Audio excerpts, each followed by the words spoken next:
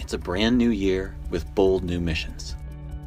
Last year, NASA's Earth expeditions covered the globe, studying coral reefs, glaciers, air quality, dust particles, plankton, greenhouse gases, and the changing Arctic. This year, 3 new missions join the effort to study our home planet. The HyspIRI mission will fly out of Hawaii, measuring volcanic gas emissions and coral reef health. The PACE mission will cover the Pacific, studying tiny plants in the ocean called phytoplankton and their impact on the marine carbon cycle. And the SnowEx mission kicks off in Colorado to determine how much water is stored in Earth's snow-covered regions. These field experiments will complement NASA satellite data and help answer some of our most pressing questions about how our planet is changing.